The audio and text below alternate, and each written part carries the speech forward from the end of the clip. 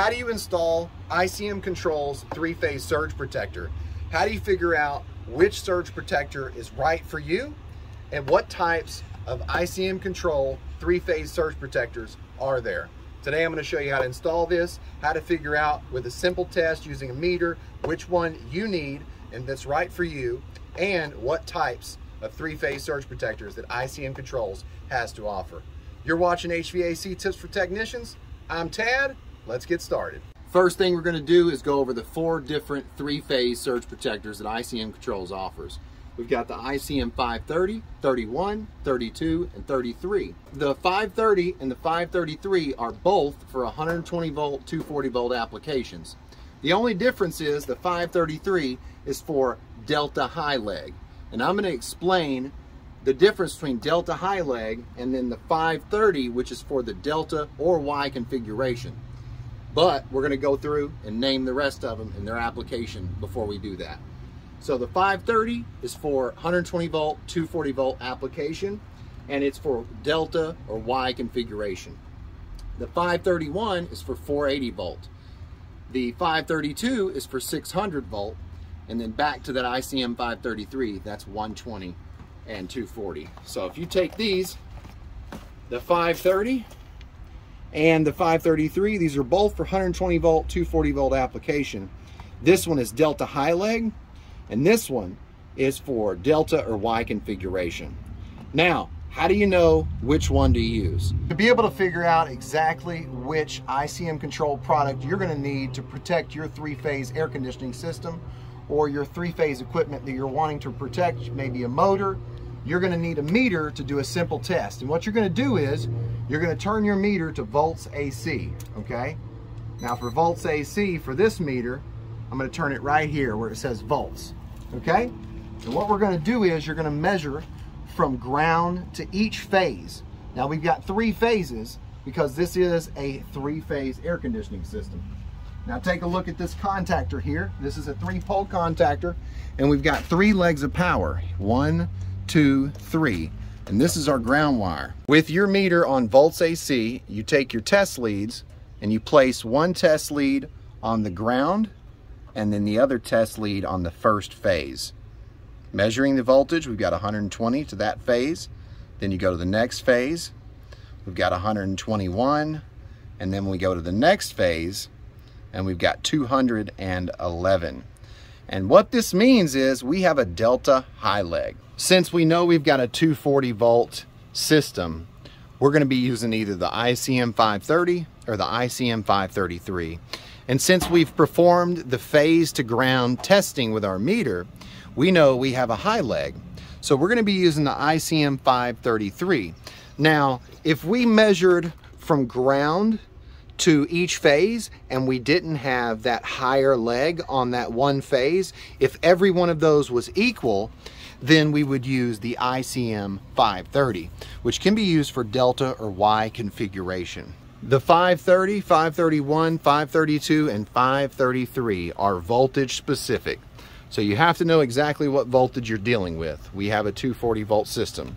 So we will not be using the 531, which is used for 480 volt, or the 532, which is used for 600 volt. We now know that we will be using the 533, the delta high leg, because we have a high leg. Now, instead of going from ground to each phase, I want you to see that this is a 240 volt system. So we're going from 2 to 3, we're going from 1 to 2, which is 240, and then 1 to 3. So we have a 240 volt system. Now I'm going to show you how to install it. First step of the installation, turn the disconnect off. Now that you've turned the power off, the breaker, or the disconnect, confirm that the power is off to each leg by going from one phase to the other, and I'll push the contactor in. So there's no power. Tools that you may need: I'm using a drill and a 5/16 bit. I'm using a flathead screwdriver, a pair of wire strippers, and a pair of adjustable pliers. Now let's see what's contained inside the ICM 533 box. Ooh. Looks like we've got an installation manual with some instructions. That's really nice. We've got the surge protector. Oh, quite large. Look at that. Looks like it's got a nipple here. It looks like it is a 3/4 nipple. I'm going to be installing this at the actual unit, and I'll show you how I do that. So we've got installation instructions. We've got our lock nut. That's nice. And we've got our 3-phase surge protector. So we need a 3/4 knockout to go through this plate right here, right? But we don't have one, but we do have an existing hole right here. Looks like it's about 3/8. You can use a Greenlee knockout kit. You can use a hydraulic punch driver, which I'll drop a couple links in the description, and I'll drop a couple videos so you can learn how to use a knockout kit. Today, I'm just going to use this uni bit, and this is very easy. You just slip this into the drill, tighten it up, and then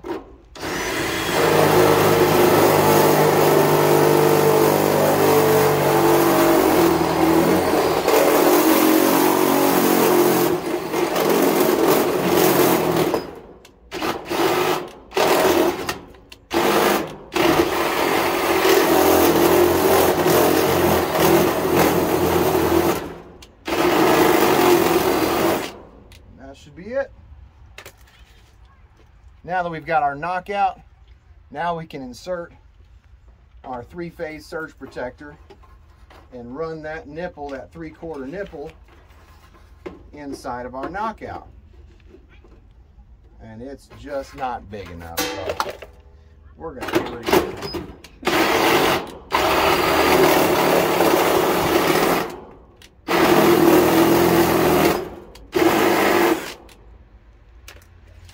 Now that we've got our knockout, we're going to insert the 3-phase surge protector. The wires are going to go through the bottom and up through that knockout hole. And see that right there? See our nipple? Now we're going to take, and we are going to use, there's a bushing in here, and we need to put that on.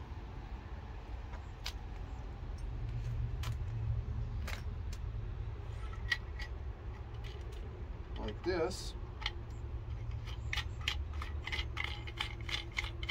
See that?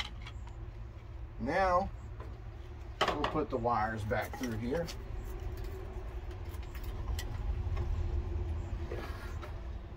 And then put the bushing on, and then the lock nut. Put the nipple up through. See that right there? How this device is being installed. Tighten that lock nut up. You can use a flathead screwdriver and a hammer. You can use a pair of adjustable pliers. Hold the device. Whatever makes the job easier for you.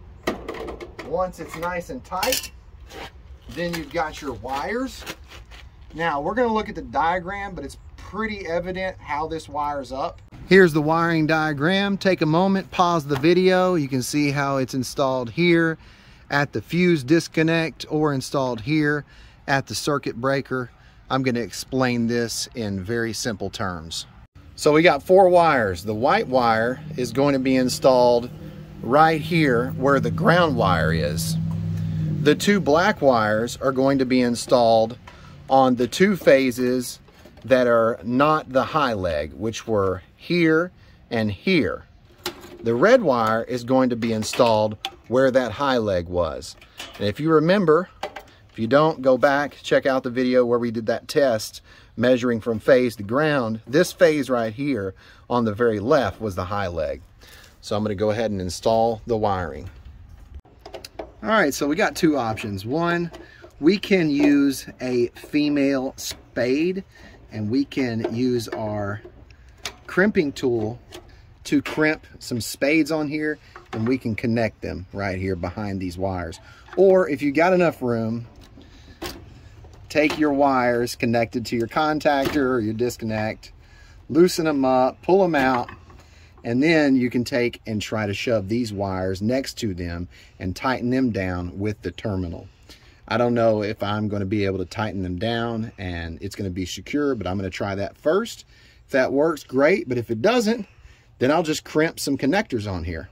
I did not have enough room to install these wires underneath those terminals for that contactor. These wires ended up slipping out and I don't want to have an unsecure connection.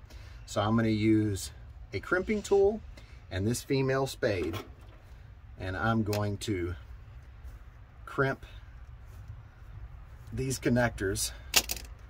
Make sure they're tight. We don't want to have wires slipping out because that could be bad. Okay, so I've got my female spades. Now I'm ready.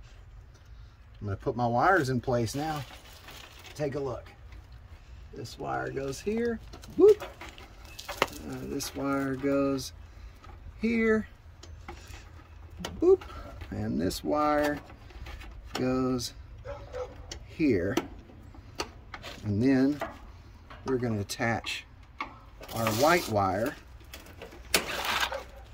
to the ground. Now the two black wires are not polarity sensitive, and on your ICM 530, those black wires are not polarity sensitive. You're not going to have the red wire like the ICM 533 because it's used when you have a delta high leg. Now I've got these in place. I'm going to go ahead and put these two wires back in place. I'll show you when I'm done and we'll start it up. Now the ICM 533 has been installed correctly. Now we're going to go ahead and turn our disconnect back on. And once you have the device powered, you should have a green light. If your green light is on, that means you have protection from a high voltage spike, transient surge. When you reinstall your power wires, make sure that you don't reverse the phases. That means make sure that you put the wires back where they go or where they were. Because if you don't put them where they were, then the phase could be reversed and your motor could run backwards. Let me explain. If you've ever heard a motor run backwards, it's an odd sound. If you need to learn what happens when you have the phase reversed and what you need to do, which is basically just swapping the wires back, I've got a video. I'll drop it down in the link in the description so that you can learn more. This is the ICM 530. Unlike the 533, this can be used for delta or Y configuration. This is for 120 volt or 240 volt application. And I wanted you to see the wiring here. We don't have that red wire. We have 3 black wires and a white wire. The white goes to the ground, and these 3 black wires are not polarity sensitive. So it doesn't matter if you put this on leg number 2 or 3, or this one on leg number 1, but you need to make sure that you know that you have 1, 2, and 3, or 3, 2, 1. You've got 3 legs of power, so you got 3 black wires for each leg. And this one is the 530. All ICM controls 3-phase surge protectors from the ICM 530 to 533 can be installed indoors or outdoors. They are voltage specific, so remember to know exactly what source of power you're dealing with, whether it's 120 or whether it's 600 volts. If you plan on installing this at your breaker box on the line side, make sure that you are a licensed electrician and make sure that you install it correctly and you're safe. Or you actually hire a licensed electrician so that you have it installed correctly and you're safe. Thank you for watching the video. Hope you learned something. If you need more information about ICM Controls products, the ICM 530, 31, 32, or 33, I put a link in the description for all these products so you can go check them out and you can find out more information and learn more. You've been watching HVAC Tips for Technicians. I'm Tad, and I'll keep you cool if you let me.